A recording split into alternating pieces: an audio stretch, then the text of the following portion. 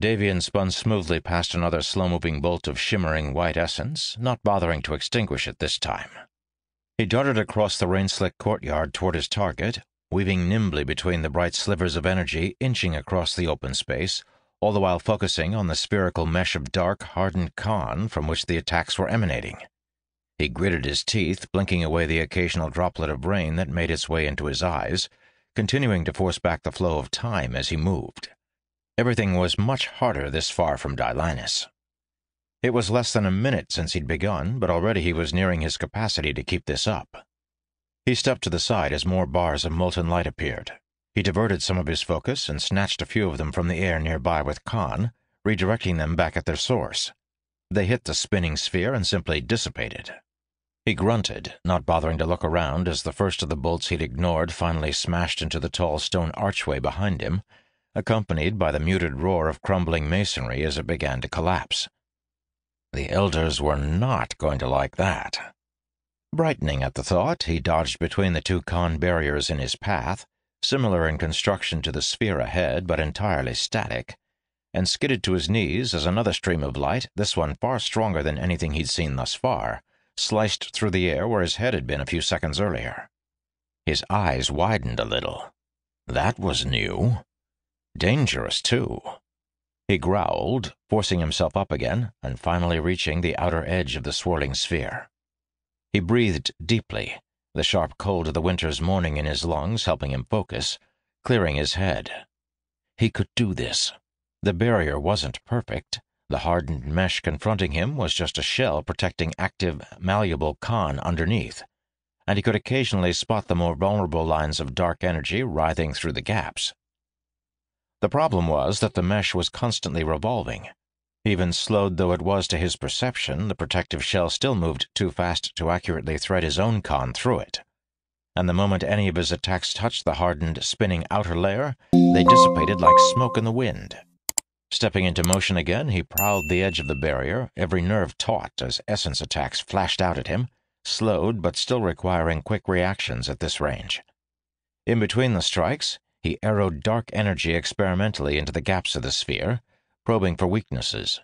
Each time, his threads were cut by the mesh before they could impact what was inside. He tried forcing the con through faster, but to no avail. He tried matching his threads to the rotation. The shell somehow sensed what he was doing and jerked in response, changing direction, shifting savagely and unpredictably in order to slice through his attack. He growled again, for a moment considering trying hardened con of his own, but the memory of his last such attempt held him back.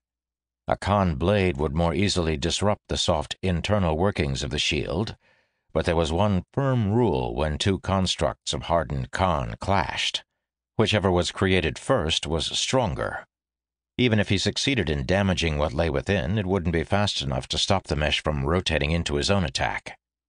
And the last time he'd been manipulating hardened con, when it had been broken, he'd ended up bedridden for an entire day combating the resulting headache. Davian's sense of urgency mounted as a faster-moving bar of essence grazed his shoulder, and he felt time start to push against him again. He squinted. A portion of the sphere seemed to be only shell, with no active con strands behind it at all. Was that right? Easier to maintain, he supposed, but flawed. Dependent on illusion for security. Hardened con couldn't stop him from physically moving through it, and if he could place himself inside it without being hit by any of the active con strands, the rest would be easy. He waited 3 more full rotations of the mesh, batting away flashes of essence until the gap he'd spotted came toward him again. He dove forward. The world lurched as the active strands, rotating with the shell, hidden neatly between 2 close-set layers of hardened con, caught him. He was ripped violently back into time, dropping to one knee and groaning, head spinning. His limbs felt weak and he swallowed, barely avoiding dry retching. Behind him, he could hear the last pieces of the shattered archway still smashing to the ground. When he'd recovered enough to look up, Ishel's amused grin greeted him. "You really thought you could just walk through it?" Davian grunted. "I thought there was a gap," he coughed, rising unsteadily to his feet, quickly supported by Ishel as he stumbled. "That was dirty." Ishel's smile widened as she gestured with her free hand, dismissing the barrier that had been whirling around her. "Because my shield actually did what it was supposed to do, or because I outsmarted you?" "Dirty," repeated Davian firmly, though he gave her a smile as he rubbed his head. He sighed, then politely disengaged himself from Ishel's grasp, glancing around at the cloud of dust where the archway into the courtyard had once been. "And, agreed Ishel, giving him a stern look. "That's not my fault," protested Davian. "There was no way I could have absorbed all those bolts and kept myself outside of time." "That was the point," Ishel peered at him. "You need to be less competitive." Davian snorted. "We won't mention that one blast that nearly took my head off, then." He sighed. "I still have no idea how to beat that shield of yours. You say you can maintain it while you're asleep now, too?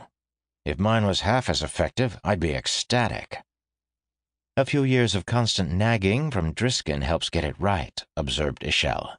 She paused. "And the fact that I'm better than you, of course. That's relevant, too." Davian barked out a laugh, then immediately regretted it as pain shot through his skull. "Of course.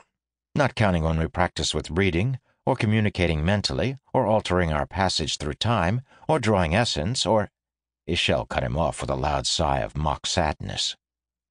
"Better, Davian. Better." Davian grinned, but dipped his head slightly in acknowledgement. "Give me a few moments. Then we can go again?"